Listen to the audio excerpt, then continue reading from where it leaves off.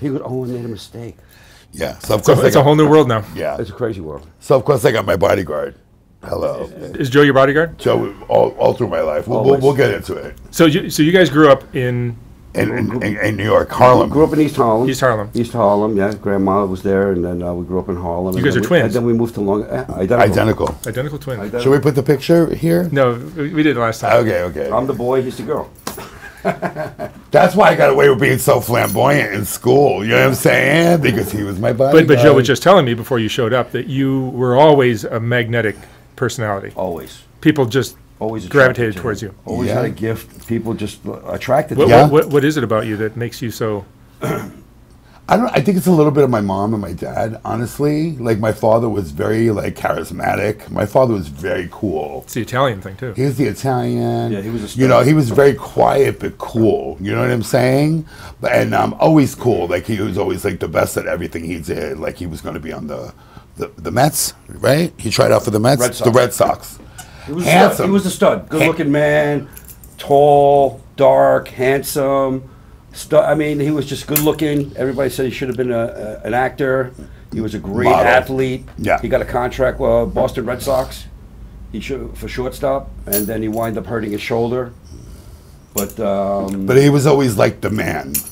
Yeah, he was always the man. He was. He worked in the Palm restaurant. You know, he was serving like Johnny Carson and Larry Flint, and he would come home and tell us all the stories. But he was always like the man. How did your dad feel about you being gay? Well, growing up, you know, it's like he knew. You know what I mean? It's like some kids like switch at a certain age. I was never in the closet. I just came storming out of the closet. You were born. I came out storming out.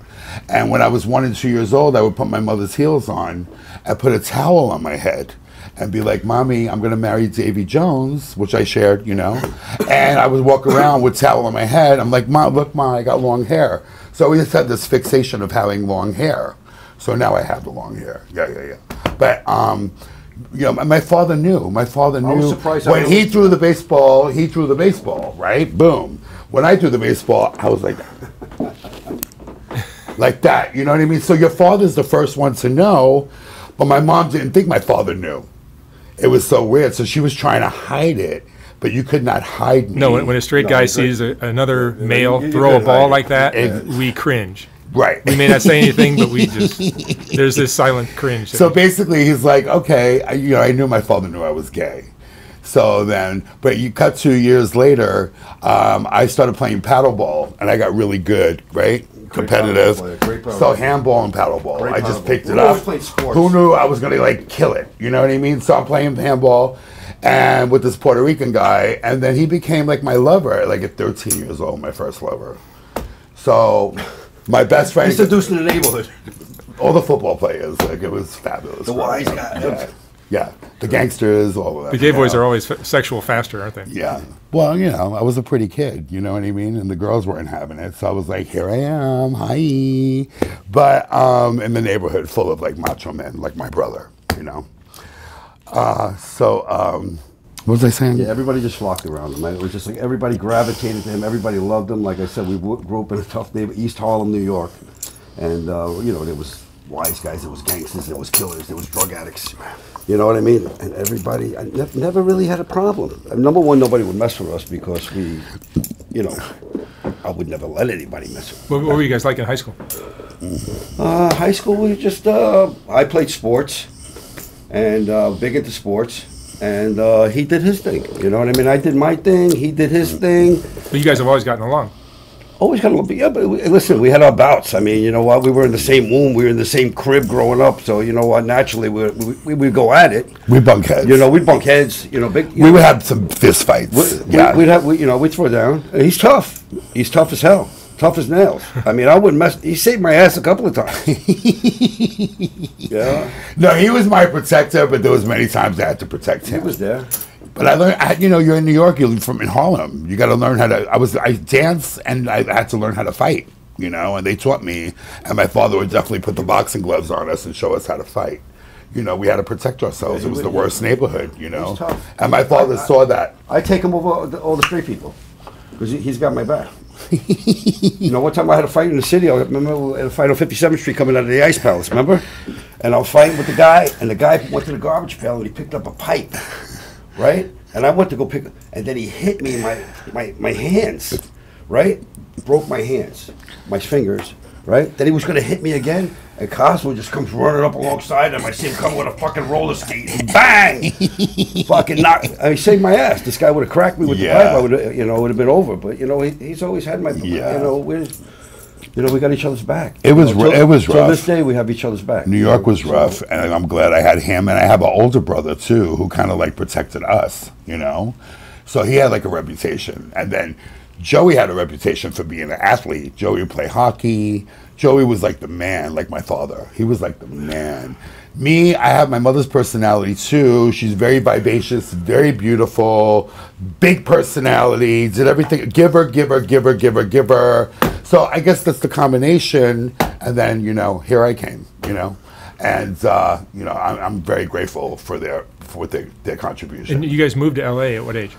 We were 17. Yeah, 17 years old, yeah. That's an interesting age to move from Yeah. New York City. It was hard. We had to go back to New York because my father was involved in some stuff, and they had a case going and whatever. And anyway, the case wound up getting thrown out, and then he just was like, I'm gonna go straight. And he wound up. My uncle Junior worked at the Palm out here. So my uncle Junior, Palm was a great. You're familiar with the Palm Yeah, restaurant? You have to know somebody steak in the restaurant, Palm. steakhouse. Not just anybody who gets a job in the Palm. You know what I mean? It's a phenomenal job for waiters. I mean, waiters, they owned race horses and was driving Porsches but we got the job in the Palm, and then we moved to California. We moved to Encino, and he wanted to go straight and narrow. My father, like, no more mafia, no more this, no more that, no more staying out for 2 weeks, going to Puerto Rico. I was like, where's my father? He's in Puerto Rico. Where's my father? He's in the Bronx. He's gambling for 2 weeks. So he wanted to come out, and his brother, my Uncle Junior, actually was a Jehovah's Witness, right? He converted from Catholic, from being Catholic to Jehovah, and my grandmother converted too, like overnight. Now, my grandmother was a devout Catholic. She's going to church every Sunday, and then all of a sudden these Jehovah's Witnesses come over the house, and then next thing you know, we can't have birthdays. We can't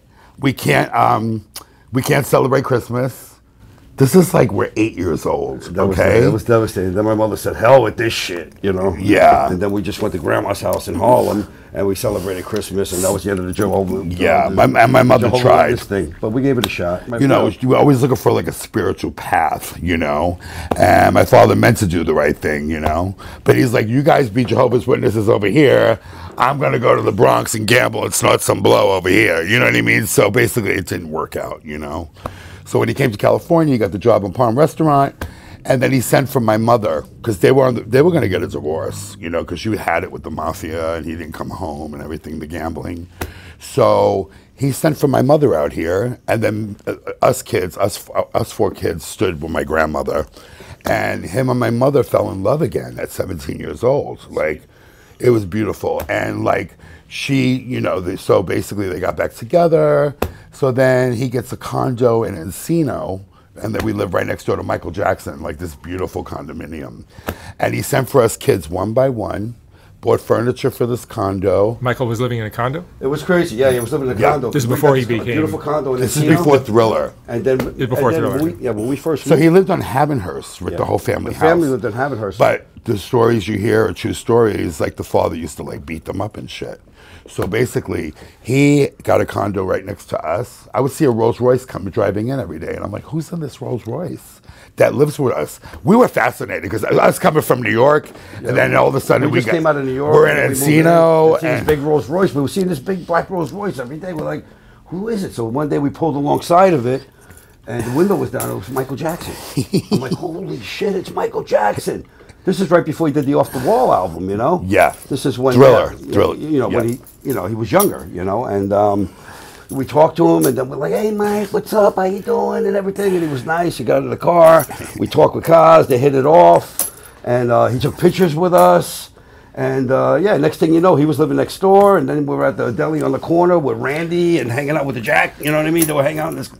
It was just. And I started working at the Palm with my dad. kid coming out of New York, and then the next thing we got Johnny Carson there, Lucille Ball there, Milton Berle there. I mean, I was like Danny Thomas there. I'm Frank Sinatra. I was like, is this really going on? He worked in the Palm as a busboy. They got him in. So he was making like $1,500 a week as a busboy at 17 years old. Okay? Yeah, that's crazy. I went to hairdressing school in New York. Just as fast. So, because I quit high school, the 9th grade, I was like, bye, Felicia, because the school we went to, it was so bad. They were turning over the principal's car. Okay, and it was really like the teachers were getting raped, So basically, I just saw that, and I'm like, you know what? So I always liked hair. So I was always doing hair since I'm young. My grandmother bought me the Barbie dolls. And then my father was coming home. We had to hide the Barbie dolls, So basically, I was like a ping pong boy. Like, should I play with the doll? Should I not play with the doll? But growing up like that, and then my aunts, my mother's sisters were all very beautiful, and fashion. And I really believe that's how I got here. Through I grew up in 60s, 70s, 80s, 90s, like all that fashion. My mother was very beautiful, and she always was trendy. So that's where I got it from. My mama, yes. Yeah, but he started off as a hairdresser, a makeup artist, a cosmetologist, and he worked in some of the best places in Manhattan. And just like with the clothing thing, it just people they had a line waiting for him. All the top people. Well, you're right, Mark. Like I would go to work in Manhattan, and there would be a line of people, just like the store. Like I get all the celebrities, and I get all the kids and the trendsetters and everything. They come here. You're right. When I was like 16, 17, I got my hairdresser's license at 17 years old, young, because my father's like, if you're going to quit school, you better go to beauty school. You got to do something with yourself. So he paid for my beauty school back in the day. I got my license, and I would just do like all the one-hit wonders, like Lisa, Brenda K. Starr, all those 80s freestyle girls, and there would be a line waiting for me, like when I come to, when I go to cut hair, if I showed up, because I was going, and after I was partying a lot. Is that when the drugs started? Yeah, drugs started. Yeah. So it wasn't cute. It was cute in the beginning, it was like cocaine, So I would go out Friday. That's why when we came to LA, we didn't really want to stay in LA because there was nothing compared to New York City at that time, at 17 years old. I'm working in the Village as a hairdresser. We're going to every nightclub. There's the punk rock scene too. We're going to the CBGB's, Max's Kansas City. And then I was at Studio 54, Red Parrot. I mean, we just, the Fun House. Yeah. We had a great time. New York. No matter how fabulous great and Michael Jackson of it all, but New York was the place. So I kept on having to go back to New York, actually, to try to live there by myself. But my father always says, LA's going to be your home, and you're going to become famous in LA, Cosmo, And at that point, I really didn't want to hear it because New York was my heart. But, during that process, I started going to after hours, and I was picking up, like, cocaine. And in the beginning, it was fun. I would go, but then I started like going out Friday night and coming home like Tuesday morning, and then and then I would walk out of the after hours and I would have a white leather outfit on, going in beautiful, and coming out and the leather outfit was black. And I remember coming out of the clubs and seeing the nuns, going to church, and I was like fucking Dracula. I was like, get me out of here. Where's the other after hours? I need, But basically, the drug addiction progressed. Yeah, it went from powder. For you too, Joe? Yeah. We came out here. I got into it in New York City. Started getting into it. Probably dealing with it. Started doing it. Well, it was New York. Sniffing at first. I remember, my dad was doing it, and then next thing you know, I was like going in my dad's pocket while we used to come home sleeping. I'd take his Lincoln Continental, and I go in his pocket and take his blow, and I'd sell his blow. And I'm driving around with a Lincoln Continental at 14, 15 years old. So first I started selling it to everybody, and then I just started doing it. I'm like, wow, this is great, man. I feel great, you know what I mean? And then, you know, just it progressed. You know, it progressed. And I was at that point. I was goody two shoes. We just started doing it. You know. So I was like, no cocaine. I'm going to hairdressing school. I'm going to be this hairdresser, and blah blah blah. And cocaine is bad, and you know. And I was like that. And meanwhile, he's already doing cocaine. That was the blow days for sure. And stealing. And I was an athlete too. But you know what? We just, you know. It fucked up a lot of dreams. You know, it really did. It took all its over the toll. place. It was in the neighborhood. A lot of, you know, we did it. You know, and then it was fun. In the beginning, it was fun. The beginning, it was great. It was fun. We had a good time. We were sniffing. It was social. We were going to clubs. We were having drinks. We were dancing. You know, it was fun at one time. It was you know, the thing and then to it gets do. progressive. It just got crazy. And then when we moved to L.A., it was fun. At first, I didn't like it. I went back because I had a girlfriend in New York City. I went back, and then I came back. I left the Palm job, but the manager loved me so much. You know, my family was there, and I came back. He hired me back. So we were, you know, and that was like working in the Palm was like a snowstorm. Everybody was in the bathroom there. You know, you celebrities, everybody. I'm sure Mark knows. That was there. And then, you know, and Dantana's, you ever go to Dantana's? Never been. It's next to the Palm. Well, they still got the best steak in town, better than the Palm. But anyway, still you know, there. Yeah. You know, the bathrooms. There was more people in the bathroom than there were at the friggin' tables. You know what I mean? But then we got introduced to Alvarado Park. Oh my God! We found MacArthur's Park. We found, you know, MacArthur's Yeah, Park. half the people I interview are from MacArthur Yeah. Park. Oh, this is back.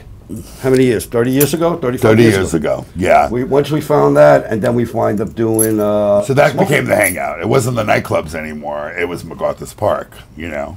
And all the craziness. so we found MacArthur's Park, and then we found out you could like actually. Well, we found freebase. Okay, that was the big deal. It wasn't crack. It was freebase. So I found that in New York, you know, and a few of my father's friends gave it to me, you know. When my father was out here, my father got really pissed off about that. Because, like, you're Italian, you can kind of snort all the coke you want, but if you freebase, it's taboo. It's like, no, no, no. So I started freebasing, and then I came out here, and then I didn't want to snort coke anymore. So somebody's like, go to MacArthur's Park. They have exactly what you need, what the doctor ordered. So I go there first, huh? He told me, Joe. So I said, dude, this guy just took me to this park. MacArthur's Park. It's on a summer song. It's melting in the dark. You know, I'm like, it's perfect. Because we didn't know it was going to be that addicting. I didn't know it was going to be a fucking mess. And it was still fun at the time. You know, it was still having fun. Finding MacArthur's Park, also all the gangsters living on the edge with the gangbangers, and I would go down there like, you know, with my little hair and my little purse. Every time you went down there with him, all you hear was Hollywood, Hollywood. Everybody knew him. Everybody was calling in the street Hollywood. So I was Hollywood. even popular in the drug world down there, you know, and they call me Hollywood, you know. You're popular everywhere you go. Yeah, it's crazy. Everywhere. It's crazy. You know, I'm the only queen that comes home with her wig, her purse, money in her purse, and you know, they don't rob, okay? As a matter of fact, my friend called me the other day, you know, and his name is Sinbad, and he was a gangster, and hardcore gangster.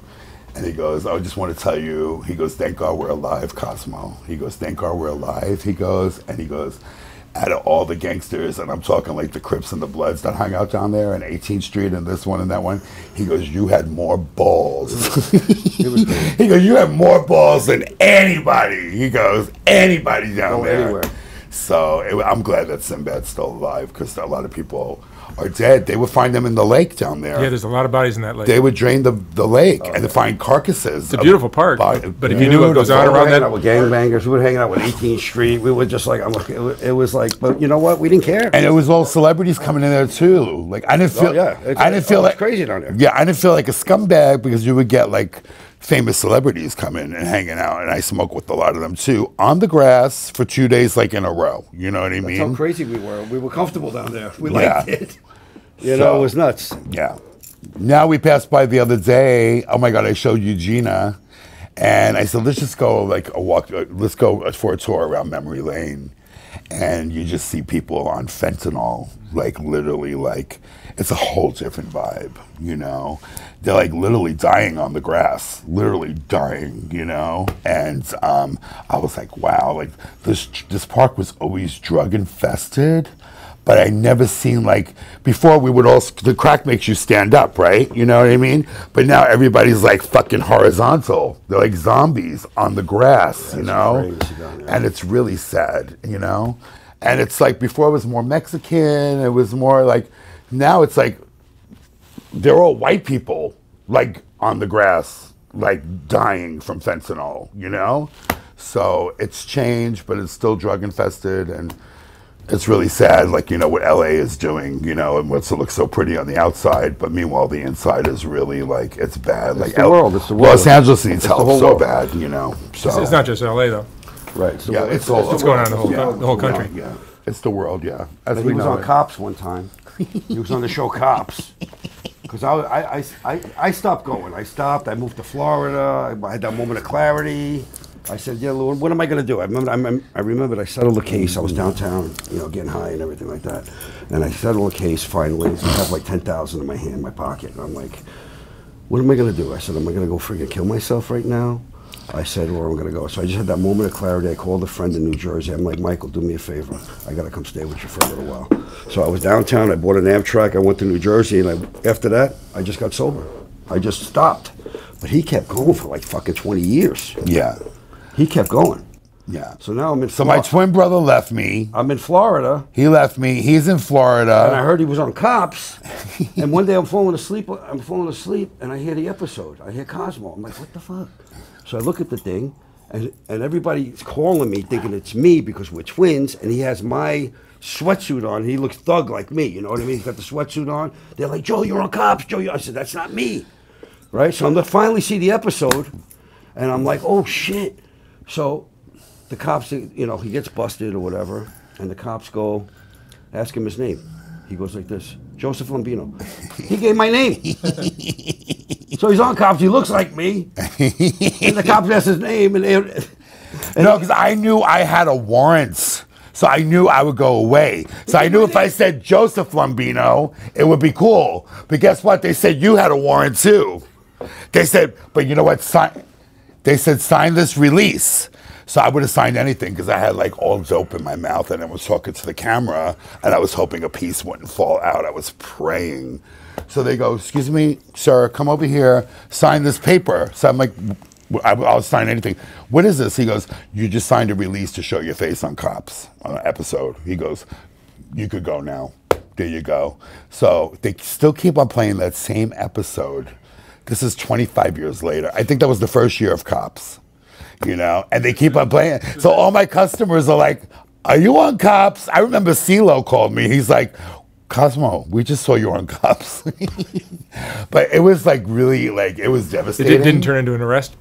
No, it didn't turn into arrest because I signed it. I gave I them see. what It's just they for wanted. TV. Yeah, it was just, yeah. How many years were you doing all that craziness? The craziness? I'll be honest with you. I didn't stop the I was so craziness. worried about him. But you know what? It's just amazing because he was able to, he always worked and showed up to work, and he always maintain a sport. Well, like my father would stay. Listen, you my know father would stay up for 9 days gambling, but he would work in the Palm restaurant serving Johnny Carson. So he had to get it together and go to work. So we just have this crazy work ethic that I just had to keep on coming to Melrose and making my money, you know, and building my little name here, you know. I was like so worried about people didn't know what I was really, except for the Cops thing. How many years have you had shops here? I've had the shop here for like 20, my own shop. I opened my own shop 25 years ago. Oh, really? 25 years ago. And that was right in the middle of my addiction. This one? No, not this one. This one's here, The Cosmo Show. this one's here 13 years. With Deborah, remember? Deborah? Yeah. The first store was called the Cosmo Show, and I opened it up, and it was just like 10 years, and you know, I made a lot of money in that store. That's when Melrose was really popping. And remember China the wrestler? China, Joni Laurel. Did you ever interview her? No. Okay. Unfortunately, No, she was gone before he. She's dead. But anyway, she did Playboy. The first time I met China, she looked like a man. She was like literally 300 pounds. Her jaw. She wasn't very attractive at all. She came in the store and I tried to put something on her. It wouldn't fit. Like a men's 3X didn't fit her. huge. She was just big, right? Not pretty at all. Cut to 10 years later, I open my store and I see this beauty walk in. And I'm like, she goes, Cosmo, it's Joni. And I'm like, oh my God, you're beautiful. She goes, I just did Playboy. And she gave me an issue and she signed it. And I'm like, this is like a different person. She's gorgeous, you know? So she started coming in, Joni, and China, China and her boyfriend, what was his name? X-Pac? No. Yeah, X-Pac. X-Pac, yeah, the wrestler? Yeah. Yeah. So they're buying all these clothes from me. Like, I'm telling thousands and thousands and thousands of dollars. My first year with my own business, like, she kept me open. Like, I think she spent $1 million that year. And then every time I look at People magazine, and she's wearing my clothes. So that was like a really big blow up, you know, with my first And that was store. when she was really hot too. You know, she was really Gorgeous, gorgeous. And then you know, then we started hanging out with her. We did a reality show. She was my trainer on the show, but she'd be up for 9 days. Okay, so she would get a box of cornflakes. She would go in my kitchen in the morning, and the guys are there with the cameras trying to film a reality show on us, and she's my trainer on the show. So she shows up like Julie Andrews. Like, every time she showed up, she was so great. She was great on camera, and every time she showed up, she was in a different outfit. And yeah, we started hanging out with Joni, and she was hilarious. That show never got bought. You know, the producers had a fight over the footage. I don't know what happened. It wasn't time anyway, because I wasn't sober anyway, so it wasn't a good time. But yeah, so we're hanging out with Joni. She liked Joe. She liked Joe. She was my girl. Yeah. She was cool. I never forget one time we were hanging out. Joe? I came to Florida. I came to California. I mean, I would party like recreationally, like here and there. And my dad was going to see the Sinai for a heart attack. So he wound up getting an operation. They wanted to do an operation. Thank God for Cedar Sinai. They kept him alive because he had so many 5 heart attacks, aneurysm, pacemaker, angio, whatever, stents. But thank God that hospital kept him alive. Every time we thought it was over, a new procedure. They, you know, they had the doctor in there. But anyway, another time that I came to L.A. to go see my dad. He was in the hospital. They performed an operation, and thank God everything went good. And then next thing we know, Cosmo had a fashion show, and I'm hanging out with Joni, and she grabs me in the bathroom. She's strong. She grabs me in the bathroom like this. She goes, Joey, come on. But she was beautiful at the time. I swear, she looked so good. She was hot, man, really hot. She grabs me in the bathroom. She goes, all right, your dad's okay. Let's party. She has a fucking bottle of Dom Perignon, and she puts a fucking rock of cocaine like this on the fucking table. And she goes, let's party. I'm like, okay. And we partied, you know? So we had a good time. So cut to, we partied so much with Joni, and then I just like never stopped partying with this clothing store. And then before you know it, we went over her house. She lived on Wilshire, and Busta Rhymes lived on the bottom of her. So we would go over her house and party, but she was like a people pleaser. Like, if you liked her wrestling belt, she'd be like, here, take it, you know? So before you know it, every time I went up there, furniture was gone, all her wrestling belts were gone. I just seen like the demise of Joni Laurel, you know, And then before you know it, she died. She died. That was sad. She never got the gift of sobriety. You know, she never got the gift, and it's really sad because she was like a big celebrity, and you know, and nobody really. Well, I know her sister tried to help her, put her in rehabs and stuff like that, but she wasn't ready. So anyway, you know, I miss her. She was like a good customer and a really good friend. Yeah, but after that, so I have my own store on Melrose. This is embarrassing, but I'm going to tell you guys because you guys know I'm raw, and raw. So I have my store for 10 years, and then it's my birthday, you know, and I made all this money with Joni, and like I just like the store was very successful, my first store, and I have had it for 10 years, and then all of a sudden it's my birthday, and I'm like, I'm going to go out for my birthday, but I'm going to party like a rock star because I never had that much money in my life. So I said, I'm just going to go out and just do it balls and all, you know? So I was in Vegas and I'm here in Beverly Hills, Hilton, and partying and freebasing, and I'm in Denver MacArthur's Park, and I'm behind a cardboard box and just doing anything I wanted to do, like living the fantasy, you know, like that. And then before you know it, I couldn't stop. And I ended up with my friend, Aldo, who's definitely crazy, 5150, but he was so much fun. I couldn't stay away from him. We had so much fun. But he lived in a dual diagnosis building, right? So basically next door was like the snake crack lady, and upstairs this girl needed an exorcism, and you know, and like I was just like, I'm having the time of my life in this building, and, you know, it's like, oh my God. So basically I never really left that building. You know, I spent like $60,000 in that building, you know, getting everybody high, you know. And then I would come back to Melrose, and my little cousin is working in my store, and she's like, bitch, you're losing your store. Like you have to stop it now. You got to come home. She goes, you went out like 8 months ago for your birthday. You never came back. What the fuck? Stop it. So I'm like, just give me the money, girl. It's like, keep me open. It's okay. I thought it would never end. Unfortunately, close to my birthday, the next year is when I came home because I ran out of all the money. And she's like, you lost your store. We try to keep it open. You know, the landlord came in, put locks on it, you know, and I just, so that was like, what? Like, that was really like, oh my God, like that, like I went into like psychosis. Like I just couldn't deal with it. Major depression, you know, that no drug could fix, you know, and I tried to stay out there and numb those feelings, but I couldn't, you know, and I tried to even be homeless and I couldn't, you know, and it was just like, it just didn't work for me, you know. So I put myself in a rehab. This was like probably the 5th rehab, you know. The 5th one was a charm. And I learned how to live again, you know. And they told me how to wake up in the morning, brush your teeth. They like scrubbed your brain, you know, taught me how to live again because I was so self-will, run riot, like Miss Rebecca. Like I make her look like a Jehovah's Witness, okay? I was a maniac. I was hearing voices. Like, I swear I was hanging out with, like, Lindsay Lohan. And I was like... I didn't think there was any... I was hearing voices. I was like... coming home for really? I thought he crossed that fine line that they talk about. There was no more coming home. Yeah. I thought he was gone. He was gone. His mind was gone. I was gone. But you know what? He did come... thank God. I was gone. Through the grace of God, whatever. He made it back. I made it back. And, like, unscathed. Like, from MacArthur's Park. Like, not just unscathed. But mentally, I was, like, a mess. Like, I was, like, suicidal. Like...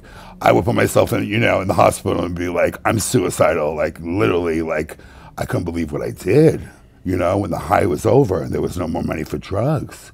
And then all those people were gone. You don't have any friends. They're just around you because you have drugs, you know, and it became a big old mess. So anyway, I got sober. Yeah, I went away, got sober, came back out, came back to Melrose, started working with my friend in her store. I built myself up again, basically, and then opened another store, you know, and I did it the right way, and I make sobriety come first, you know. And cut to a few years later, I started relapsing, because, you know, when you get everything back, you just like become, you know, complacent. You're putting the AA meetings on hold. You're like, okay, I got this now. You know, I'm sober. So you put the AA meetings, and then you stop making the phone calls, and you stop calling your sponsor and doing what I have to do every day to keep the spiritual awareness. I stopped doing that. And literally right back, I was like, you know what? I think I could have that drink. I'm gonna go have a drink. Yeah. You know, when you have an idea, God laughs. Okay. So I go have a drink before you know it, and so another drink, another drink, another drink. Before you know it, I'm back smoking again. Smoking, you know, now it's not freebase, it's fucking crack. Okay, let's be real. So I'm smoking this, and I'm, you know, and then but basically I'm maintaining. I'm being very functional. I think I'm maintaining, right? So I'm still coming to work, and I'm still doing the store, and I'm doing this, and I'm doing that, you know. And when you're in that state of mind, is there any like? Could Joe tell you, hey, look, you're out of control. You need to stop it? Nobody. Nobody. There's nothing you could do. No, he was out of his mind. You couldn't There's stop nothing you him. could do. All I could do, and then I was, I was living somewhere else, and I was just, all you could do is pray. Pray. I didn't think he was going to get it. I'll be honest. He got that crazy, that bad. I mean, he lost his mind. Yeah. And I was just like, how many times I came out here, and then where's Cos? We don't know. Well, I didn't get to the psychosis the second time. Thank God it was a very short run, okay? Because first of all, I couldn't get high right anymore. Like as soon as I got high, I got super paranoid, and I would like lock myself in a closet. So it wasn't fun anymore. Before I was running around, but once you got a head full of AA and you're sober and you're living like the guilt would just overwhelm me. It would overwhelm me. At that stage, it's not fun anymore. Yeah, it's like what they said. Once a pickle becomes a cucumber, or it can never go back. And that's the way it is. That's the reality of it. But so anyway, but I'm trying to maintain it. Thank God. Yeah. So I'm trying to maintain it. And then like everybody's like, you need to go back to meetings. You're gonna lose this store too, Cosmo. And like the fucking disease is insidious. Like it's just waiting for you in the parking lot doing push-ups to fuck you up. Like you could like relapse. I don't care how many years you have. You know what I mean? It's like you're this close if you don't take care of yourself to a relapse, really. So now I see the relapse before the relapse before the relapse. I see it, and I try to avoid it. I run the other way like the plague because I know that disease is I'll end up dead. But what do you think when you see somebody like Rebecca? When I see Rebecca... Like I saw her just before I came here. I was telling Joe before you showed up. Crazy. Oh, you Rebecca did? came to my... If there's any hope for her. Well, how is Rebecca? The same train wreck she's always been. And she comes begging for money, and I'm just like, no, I can't be part of this anymore. Yeah. I just can't. Yeah. You're just enabling her. Well, at that point. that didn't help me. Like I told you, like my parents literally like left apartments. They just left. Like I would come home, my mother would give me money. We were living with them at one time.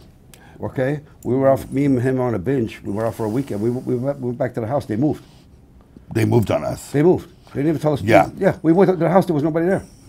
They moved. They didn't tell us nothing. They moved. They didn't tell us what. Because they were our biggest enablers. My father, not so much. My mother would come back from Ralph's and just give us money, and we go out and smoke some more. Smoke some more. So anyway, we used to party with them. We're sitting down doing cocaine, and with my dad, and my mom's drinking, and and then there's people over the house. I mean.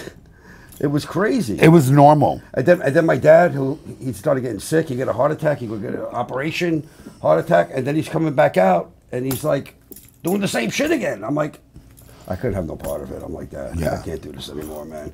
So I just like bounced. I wound up going. That's when I left. Yeah. And Graciano. I left, and they kept going. He kept going, and and then all I could do was like pray for them, and then I wound up having my own family, and thank God that it's a miracle that we're both here, but there's a real miracle that he's here, and But at 24-year-old, Rebecca's 24, right? 24 or 5, something like that. 26 maybe. 26. I didn't want to hear anything about sobriety. I really didn't. I was just getting started. So basically, but I wasn't in the bushes like that. You know what I mean? And I did have a little schizophrenia. I think the drugs. But she's like, drugs are different than she's today, really dual 10 years ago. diagnosis. She's really sick. So I had to be ready. Like people try to like tie me up. Yeah, there's a lot of problems that people don't see in the videos I shoot with Rebecca. The problem is much worse than it appears. Yeah. You're sitting in a stool, talking to a camera. Everything seems under control. It's totally out of control when she's off camera. Yeah. Totally out of control. Yeah. And I saw that. I saw the sickness. I saw the disease of addiction. But I also saw we're self-centered. So basically, it's me, mine. So basically, I also saw a little spoiled cunt. is what I saw. You know what I mean? And like after we were filming, like I felt bad and was hoping I made that connection with her with all my heart.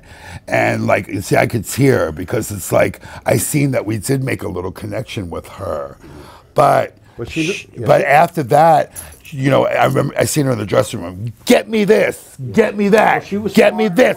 I want this, I want that. And I was like, oh, she's an entitled, spoiled cunt. On top of it, she knew she had an ace in the hole with you also, because you were helping her out, giving her money, doing this, and she actually what you're doing is enabling her. You know what I mean? It was that meeting here with you combined with the following week. Like I just realized that's exactly what she is. She's just spoiled little brat. She's an addict. You know, even my sister. Let me tell you something. I have a friend that has a kid that has autism.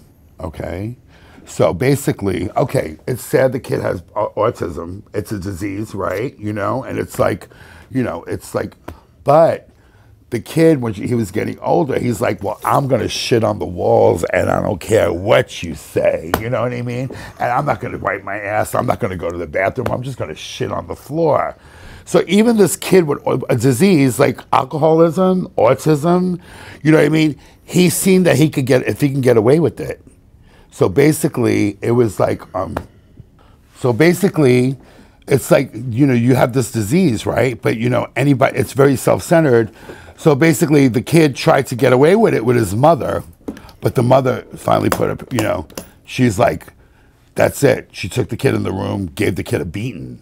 You know, back in my day, you give your kid a beating. You know, so basically the kid is more disciplined now, and he's like the best kid. He's older now, but anything with any disease, like you're like, oh, you know, it's not their fault. It's what they do. No, drug addiction is so self-centered. That's why she was like, get me this, and I want this, and you know, and I got a phone, and I want this outfit. You know what I mean? So it's the worst thing to do is basically enable. So basically, that I think that was Rebecca's problem. And when they stopped enabling me, when my mother stopped giving me money, my friends stopped giving me money, they're shutting the door. First of all, you have no friends. When you're broke, you're a joke. Okay, so Rebecca can't buy these boys drinks at the Abbey anymore, right? So what's left to do, right? She's either going to hit a bottom like I hit, you know, when I was cut off, or, you know, there's another choice. There's another alternative too. You could just die out there, you know, because it's a bottomless pit. It's bottomless. So hopefully, you know, she's okay. But I'm glad to hear that you let her go a little bit. Not a little bit. That's got to be. You cut her off. That's got to be a relief 100%. for you. You got to feel relief. You know. Well, I like, unless somebody's in my life making it better, right? You have no business being in my life. Exactly. And Rebecca makes my life worse in every way. She's a headache. Yeah. But did you know a little bit about the enabling thing? Oh, for sure. I heard that you sure. I heard you were dealing with her for, is it 6 years? Yeah, but not giving her money, like, sporadically over the course of a year. Like 3-4 times over the course of a year, I'd give her some money. Right. And then lately it's becoming more and more, and that's when things just got worse and worse, and I'm like, I'm out. Yeah, good. No, I mean, it's much less than people imagine. Like I see in the comments, people think I'm enabling. Yeah. I wasn't enabling anything. Good. I was giving her money for like 4 interviews a year. Look how many interviews there were. That's how many times I would help her out with maybe $100. Yeah. Okay. Yeah. Well, that's. But lately it's gotten more and more, and that's when. Right. I had to pull the plug. You had to put a stop. You pull the plug. Yeah. Well, I'm glad. No, but she had so many opportunities here. You even offered her a job. She didn't take that. I offered her like the social media thing. She would have loved that. Yeah. Didn't take that. I offered her rehabs. Yeah. Turned down 3 of those. She needs mental help. She needs help. No, I know. Yeah, it's more than just like she's making mistakes. Yeah. I don't know. And she's entitled. You know, I hope to God that she comes, but I don't think she's coming home from. But she might hit a bottom, you know, faster. You never know. You know, you never know. God lives on the corner. You know, people like threw me away. My parents threw me away. They upped and moved. I had nowhere to go, and I tried going downtown and pulling a Rebecca, you know, and like living downtown, and you know that bakery is going to give me food, and Starbucks is going to give me coffee, and I'm going to go to the YMCA, take a shower. It was brutal. What finally got you clean?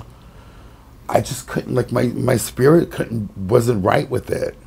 You know, it wasn't right with it. Like my soul wasn't How right. long did that second relapse last?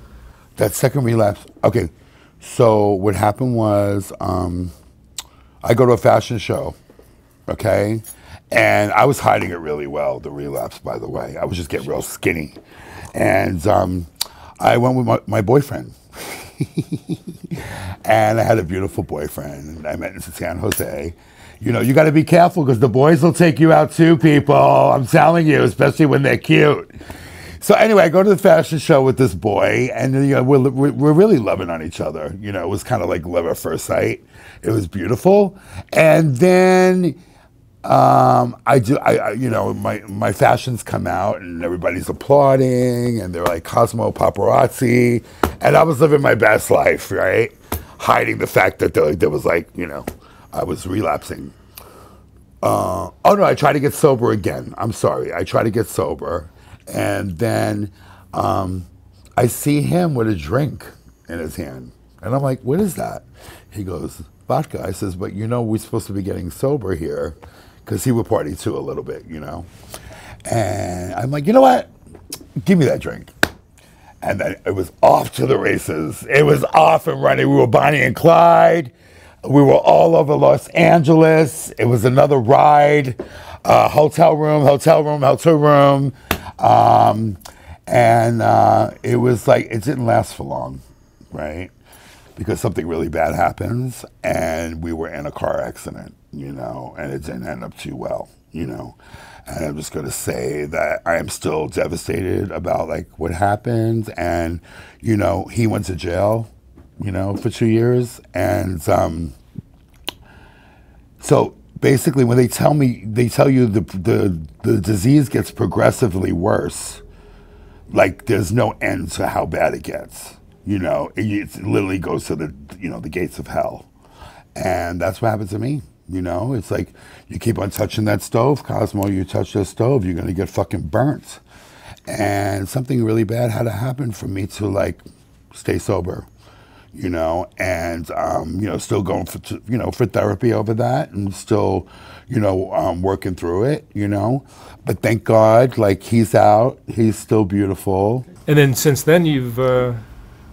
Since then, I got my shit together. In running these stores? Yeah. You have 3 stores now? I have 3 stores now, yeah. Cosmo Donato, Cosmo's Glam Squad, and then a few years ago, I thought it was a good idea to open a shoe store in Melrose because there were no like glamour shoes. It was all sneakers. So I'm like, let's open up a shoe store. There's no more shoe stores because during the protest, they came and they burnt everything down. So I got a shot at a good rent, and I'm like, okay, let's open the shoe store. Not a great idea. Man cannot live on shoes alone, you know, and versus the internet, you know. And I thought it was going to be a total hit. So basically, it's a struggle. It's a struggle, and since Burning Man, it's been a struggle. You know, I'm not going to lie to you. You know, people see me and they're like, oh, you must live in Beverly Hills, and you must be like Liberace and have a piano in your house and everything. No, that is not the case. Yeah, I do live. I have a beautiful house and 3 dogs, you know. I do live, you know, but it's not, you know, right now it's a little, I'm like trying to catch my tail. You know, it's like really rough on Melrose because of COVID. That put us back because of not having Burning Mans the last 4 years. Last year there was Burning Man, but only half of the people went. So none of the money people are coming to Melrose, you know. And then also after the protest, when they were like robbing people, Melrose got a really bad name, you know, and people are like literally afraid to come here, you know. So that actually slowed me down, you know? So it's like, what do I do? So here I am, right? I'm like, okay, now I got this food addiction. I've gained some weight. And I'm like, I don't want to be in front of a camera. But then I'm just seeing the numbers go down in the stores. And I'm like, I can't lose those stores on Melrose. I've been here 40 years. I can't go out without a fight.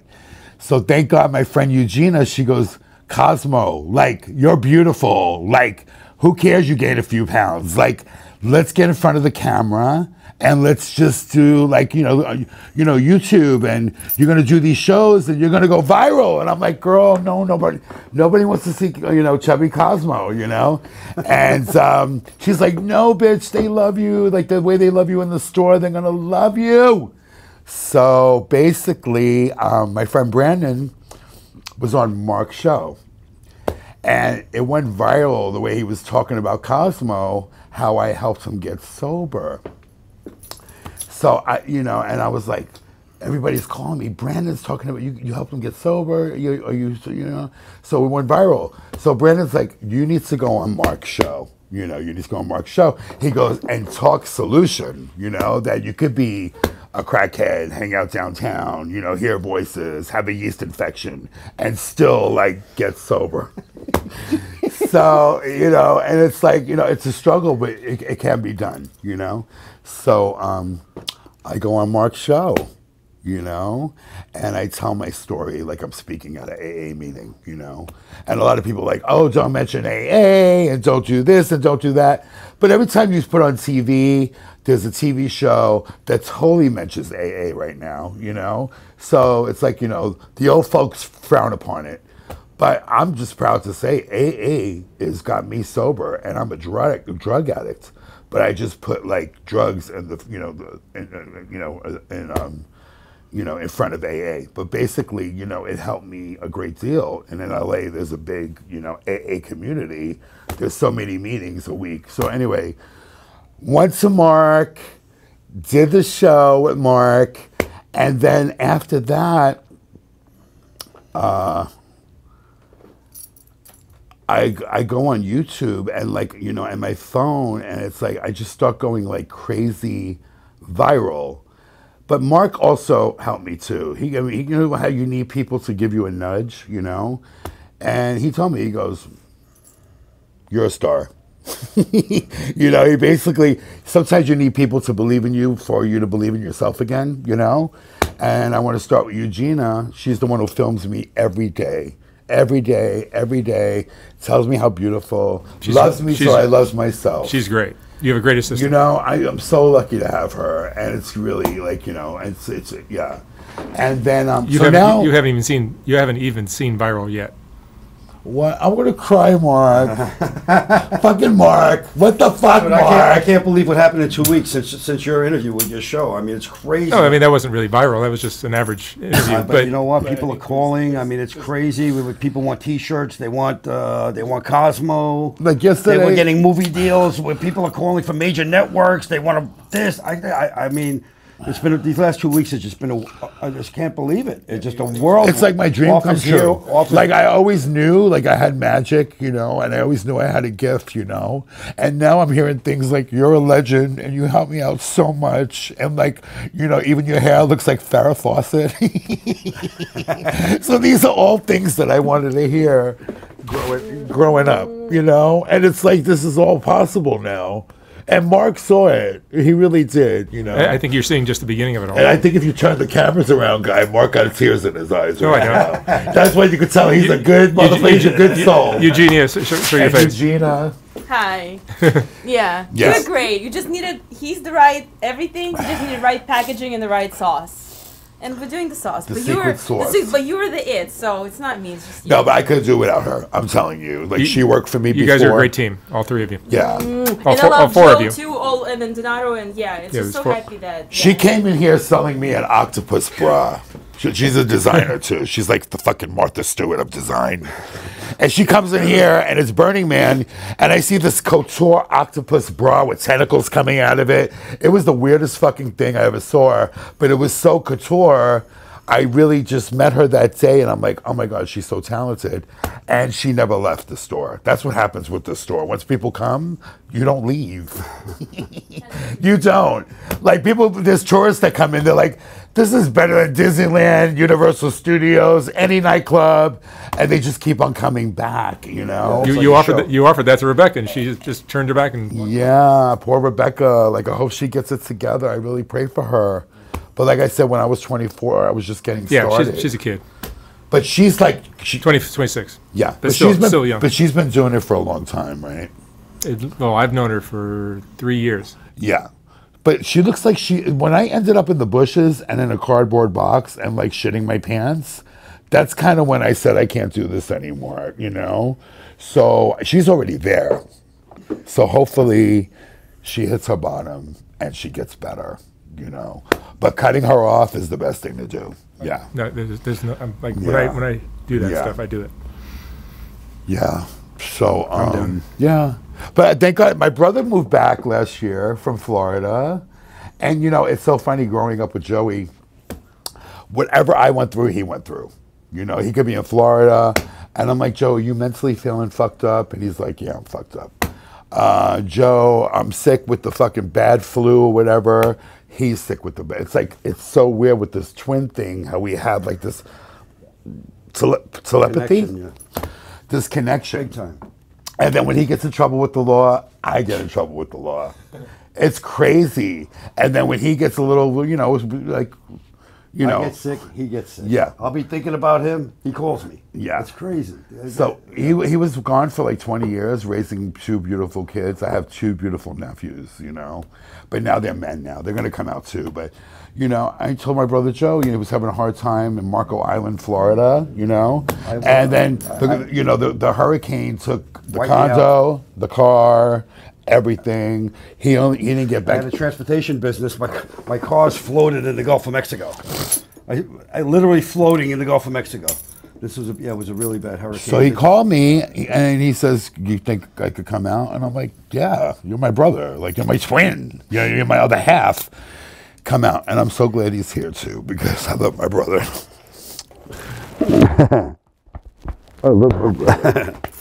And you know, yeah, we're just really close. And then now here we are, full circle. You know, and he helps me in the store. He's amazing. Customers love him. You know, he's passionate too about selling and styling, and he's so good at it. But he always was competitive. You got to be competitive in this business, and you want to be the best. You know, and he was always really good at paddleball too. So, you know, he's not great. as good as you, but paddleball was the sport. Everything else was me. But Yeah. he was an amazing paddleball player, a legend. From So Long Island City. I'm glad he's back. You know, plus he walks my dogs every morning, you know, and he helps me out so much. He really, really does, you know. So I'm glad I'm getting this little success, you know, because I see the light at the end of the tunnel. I feel like I don't have to close my stores. You know what I Life's mean? life's an interesting journey, isn't it? Where you It's get a- all these it's a twists and journey. turns, and just when you think it's all over, something resurrects you. And Yeah, like who knew? Like who knew this would have happened overnight too? Like go viral overnight. On Twitter, I have 15 million views. In 2 weeks, everything he does goes crazy. You know, Everything. and I'm at the Madonna concert, and I just said, put the camera on me right now. I'm so fucking pissed off. And I said, fucking Madonna, you have me walking 2 miles to pay for parking, $80. I don't know whether to smoke a cigarette or fucking whatever. I forgot what I said, but it went viral, crazy viral. But all starting with the soft white underbelly and Mark, you know. no, it's all you. It's all you. Yeah, oh my God. No, it's So- you, You just Mark. need the It's right- you, Mark. You put us. You on- just- you put just him need the on right your exposure. platform. You got the world to see Cosmo. Really. He's a character. He should be seen. Yeah. And you're going to be the stud now. Now I can rent you out. You guys are a great team. Yeah, yeah. Well, thank you so much for sharing your stories. You are so welcome. You guys are a lovely pair, and your stories are great. I hope we gave you what you wanted. Yeah, you yeah. know? Yeah, and more. No, yeah. my audience was they wanted more from you. So But we could do part 2. this is part 2. We could do the ex-boyfriend. All right, you guys. Thank you very much. Thank you, Mark. That was great. Thank you, Mark. Appreciate it. That was awesome.